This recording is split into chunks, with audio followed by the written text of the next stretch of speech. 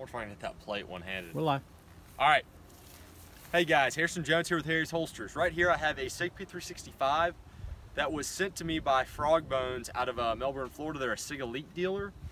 They have my P365, the one that was having the issues. They shot, I think it was 600 rounds through it, and they didn't have any issues. Now this gun, I had 100 rounds left of some of the same ammo I was shooting out of that one, not the magtech, but actually some 115 grain Privi.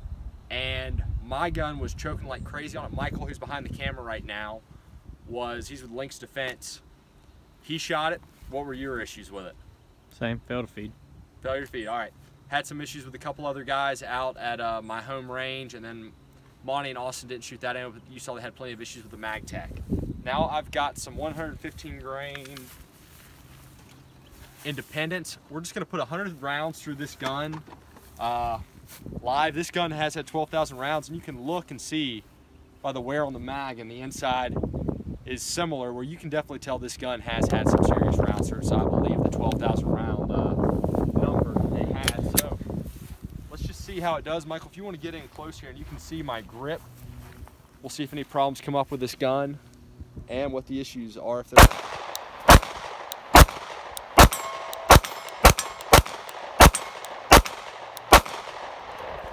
all right, 10 rounds. We're just gonna put 100 rounds through this today, all live stream, see how it does. As you can see,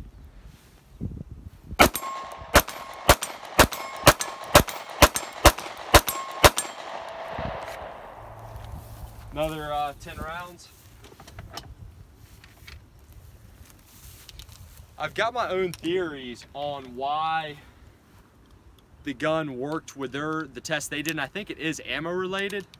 But I was actually in my local gun store, and the gun's supposed to be coming in to me today, and they've also sent me another P365. They allowed me to purchase it, and this one has all the updates, so I'll be putting some rounds through that one as well to see if that does better than the old one. But what I think was the chamber depth of my gun was too shallow, and the reason I said this, it didn't work really with any of the ammo we were using. A gunsmith at my store, got 10 in that one, he took a look at it, and the round in the chamber, just a slight, like if you put some kind of dimensional measuring device across the top of the chamber, it was actually just barely to the point to where it could potentially impact the top of the round, obviously not having enough room in that chamber for that round to go all the way into battery. And he also, I couldn't really tell the difference, but he said the recoil spring in this gun felt a little bit stronger. So, and it looked like, we took pictures of them, which I'll probably throw in this video, or no, this is a live stream so I can't edit it, but maybe to follow up, I'm gonna shoot the original gun again before I send it back to Sig, and they should, let me get this last round here, it's a little bit hard to get in. The last round,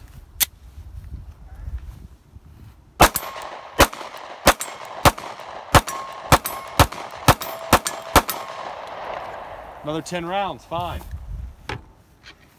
I really don't think it was user error though, and the reason I say that is every time Austin and I don't know if we did it on video, but we talked about how we'd use that little groove right there, and when I talked with Mike at Frogbones, he was saying he thought maybe somebody could have their hand in the serrations here and then their thumb back here, and they'd have 2 points of contact to stop the slide. Let's actually see right now. It seems to be running fine. I put 30 rounds through it without issue, so let's see.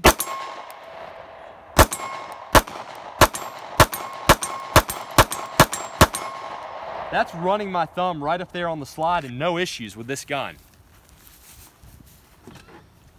So I'm gonna shoot at least another 10, maybe another 20 or 30 rounds like that with my thumbs on the slide, and let's see if we have any issues. But I really don't see any, this gun I haven't had any issues. I really think the gun I got was out of spec, and like I said, we're gonna have to we've got the gun coming back in. I've got multiple types of ammo, including I've got a case that I haven't opened to the Privi partisan that it was choking on before. And I've also got a case of the Blazer 115 that just arrived. So I'll take those out and I'll measure the overall length of that and take a look at the projectile shapes, see if that could play a role. And I might have my gunsmith, he might be willing to, I don't know if he'll want to have his face on camera, but he might talk a little bit on it. He's a very knowledgeable guy. So Monday when I pick the gun up and send this one off to them, I'll have him give his thoughts if he is in the shop. Let's see.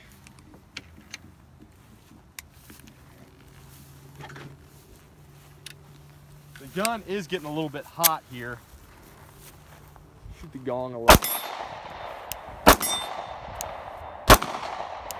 low.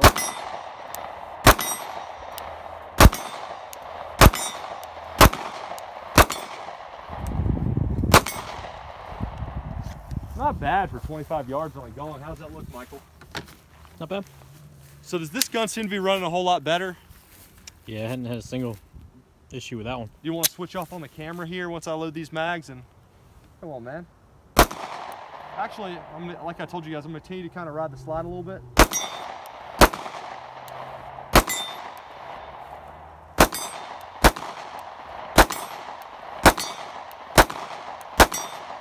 I'm riding that slide right there with my front thumb, and so far no issues. So we'll get a close-up too, another close-up of that, just so you guys know what's going on. And in the comments below, I'd love to hear your thoughts on the P365. I may not get to answer all these questions like I have in the other videos. It got to be almost a job answering all these questions, as you guys can imagine. Over 1,000 comments on one of the videos and close to that on another one.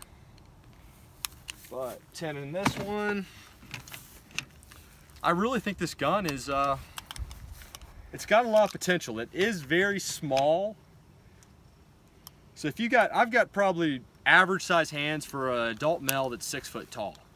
So if you're somebody that's 6'3", 6'4", and you've got really big hands, you may have a little bit of trouble with this gun, just getting your hands around it and keeping control of it.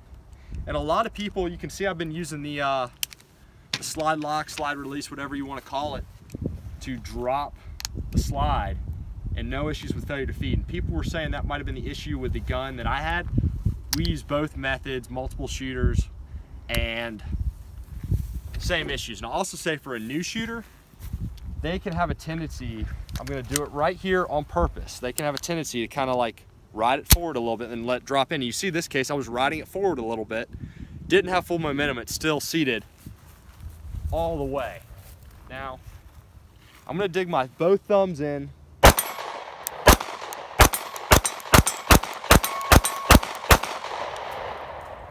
Both thumbs, you can see maybe where it's taking a little skin off right there on my thumb.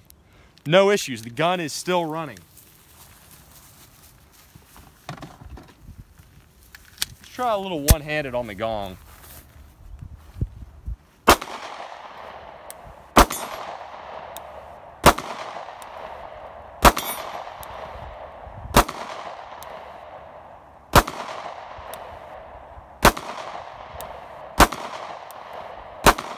That's completely me missing, not the gun, unfortunately. For me, that is. Did have a failure to lock back there on the slide. Maybe in the video, you can pause it down and see if my hand had any issues with that, but I did have a pretty loose grip because I was just trying to focus on trigger control with the one-handed shooting. So don't know what that is, but that's the only type of failure whatsoever that I've seen. Honestly, for a self-defense gun, if the only thing I was seeing was failure to lock the slide back, that wouldn't bother me personally that much. You look at a lot of guys, shooters like Steve Fisher, he's got big hands. With a two-handed grip, nothing locks back for him. It's just the way his grip is, and I've seen a lot of really good shooters, the way they shoot, a slide will not lock back on that gun. That right there was an issue of probably momentum. I don't think my thumb pushed it down, but at the same time, here, I don't want to load. I might shoot a few more rounds through this. I'm just going to load 2 in this mag real quick. Or I'll load 4. And do a little. I'm going to shoot this gun just with that's the only grip I'm gonna have on it. We did this in our initial test. You also saw the Frogbones guy do it, and I predict it's gonna lock back on the slide. Now, if I were to grip it down like this, even with a stiffer grip, it wouldn't lock back, but this, it's still gonna lock back, I bet. So you see, loosen that trigger.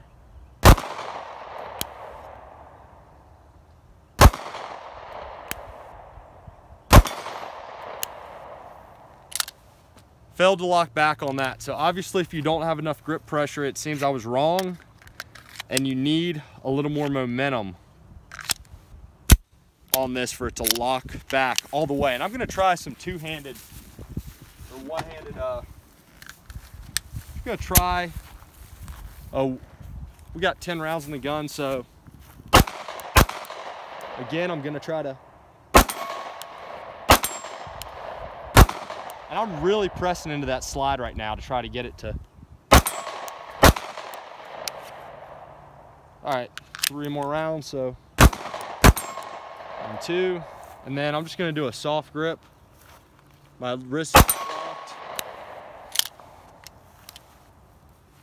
I'm gonna say that's a stronger grip than a lot of people shooting this are gonna have, but it still didn't lock back on that last round. So that's something to take into account. So there is some user error there, but I'm not gonna completely blame the gun. Now, I'm just having too much fun shooting this thing right now. It's a fun little shooter. So, and as you can see, the size of the gun, shooting 100 rounds in a short period of time, it's not doing anything for my skills increasing it right now, but it's a fun little gun to shoot. Got 6 more rounds, and Michael, I know he's behind the camera right now, but he is gonna shoot this thing on camera real quick. I'm gonna make him. Again, I'm gonna lock in.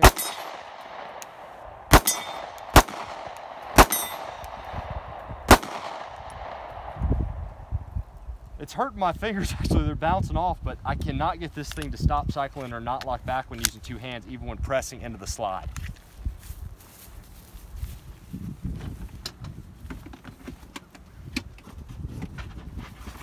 Pull up one more box, I'm gonna let Michael shoot. Oh! 1 round. Now Michael's gonna shoot it. He's telling me behind the camera he doesn't wanna shoot in front of the camera, but I wanna have 2 shooters shoot this thing, just so we know. That way nobody can kind of call BS on what's going on. Another box of the Independence, 115 grain, just cheap ammo.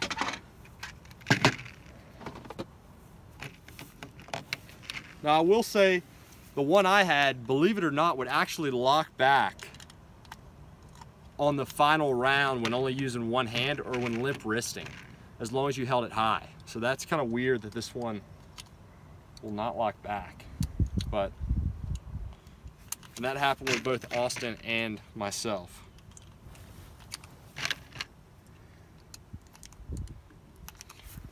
Sorry you're watching a lot of mag loading here. It's probably not that exciting. Get this last one jammed in. So I'm excited about this gun. For a lot of people, it's gonna add a lot to the market. Myself, this is my carry gun right here, Glock 19, and it is clear. In my insider holster, gotta pimp this, guys. But really is, for somebody carrying a Glock 43 Smith & Wesson shield size gun, adds a lot to the market. Having that extra capacity, when you're shooting like this, when you're shooting a Glock 43 with only 6 rounds, you know you're gonna run out, and you feel like you're just getting started. With this gun, you feel somewhat appeased with that 10 round, and if you're using a self-defense situation, like say a carjacking of some sort, or some situation, say you had to shoot through auto glass, then I've got these 2 mags right here. We're gonna switch over the camera. Switched over the gun to Michael. All right, man, put some rounds through. But if you're shooting through auto glass or something, having that extra couple of rounds, if anybody shot through auto glass,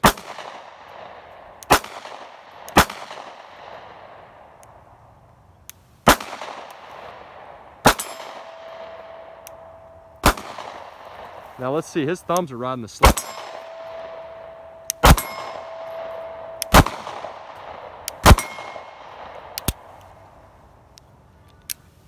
Failure to lock back, that might have been your finger. Yeah. You think it was your thumb? Yeah, probably. The way I was holding it. Definitely. Like I said, that's not a huge issue as long as the gun runs. Because I did it to the Glock earlier today. Yep. So.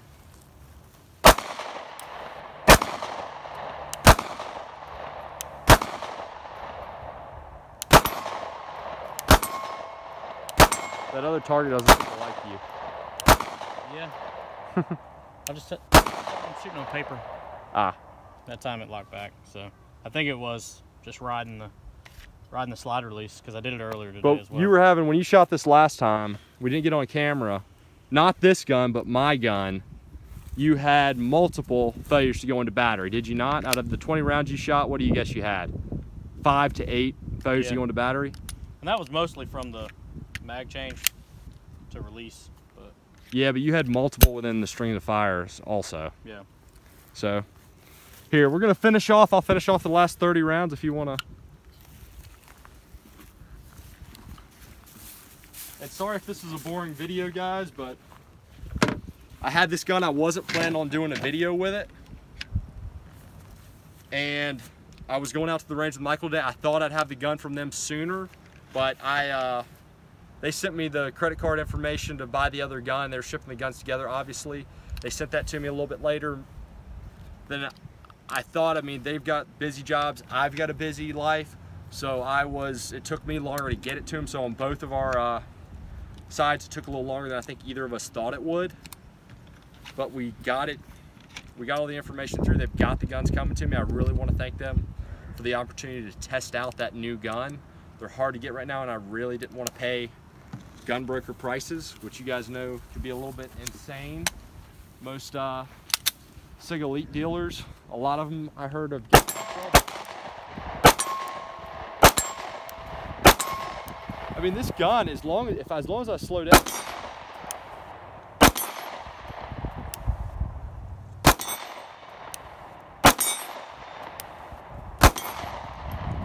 I'm shooting a nice little group. I've got little clusters over there on that plate. And when I'm doing a 6 o'clock, or I'm doing a dead center hold on that, the Sig sights are regulated to shoot center of the dot. I'm just hitting right on the bottom little part of that target. This thing's a tack driver. With more practice, I mean, I could probably get a 4-inch group, maybe a 3-inch group at 25 yards if I really got to know the gun.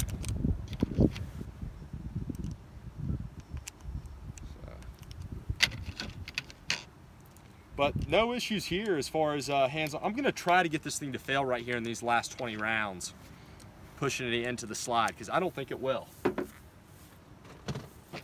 Might get a failure to lock back, but everything else.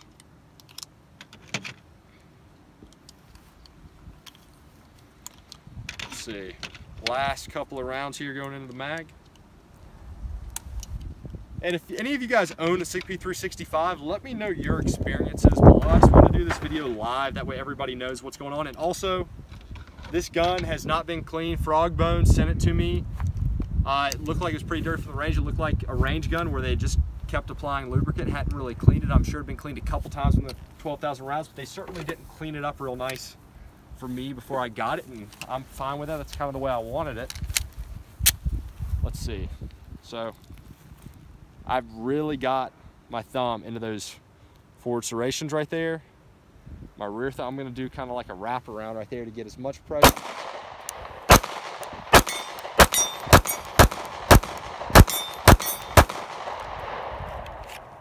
Not stopping. Last 10 rounds here, guys. You saw that my thumbs are a little bit worn out there. You can see all the gunpowder and debris on my handles, but last 10 rounds, I'm gonna